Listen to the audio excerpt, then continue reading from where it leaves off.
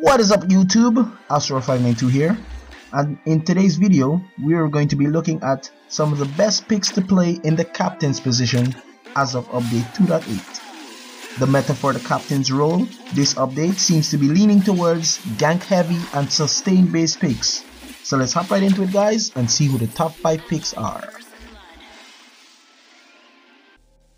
Coming at number 5 we have Arden, a perfect pick for those hyper carry comps. He has lots of utility in his kit.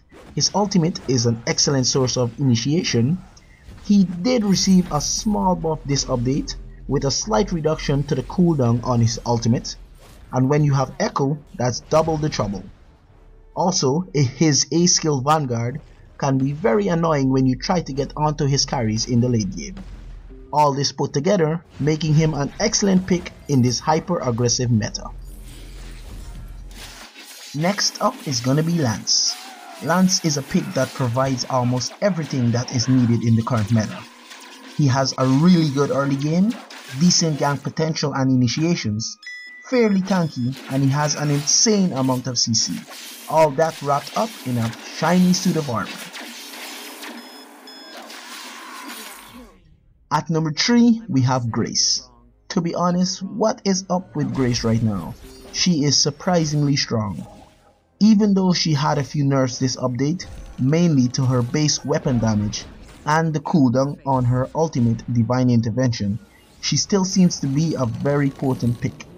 And the aggression coming out of players who pick her is insane. I recently lost my jungle to a support Grace, no joke. Coming at number 2 we have Lyra, the queen of heals and sustain. With the removal of potions this update, Lyra's pick rate has skyrocketed. Even though we have the new healing flask, the cooldown on it is a bit too long in my opinion. And although her A skill Imperial Sigil has had a slight increase on its cooldown, the heals and harass that Lyra is able to provide early on adds extra pressure now, since our sustain is limited, making her an excellent pick in the current meta. And in the number 1 spot is gonna be Catherine. Even with the increase to her A skill Merciless Pursuit's energy cost and to her ultimate Blast Tremor's cooldown, she still remains an incredible pick. Her ganks are OP. With a few stacks on her passive, she becomes annoyingly tanky in the late game, and when you get a few items like Echo or now Wave Gauntlet, it's silenced for days, making her my favorite pick for the captain's position and the number 1 pick on my list.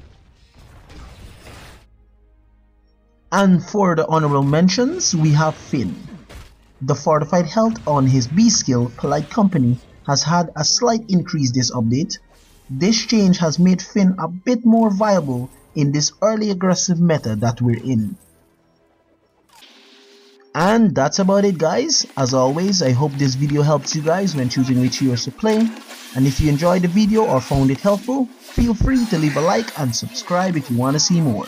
This is Astro592 and I'll see you guys next time.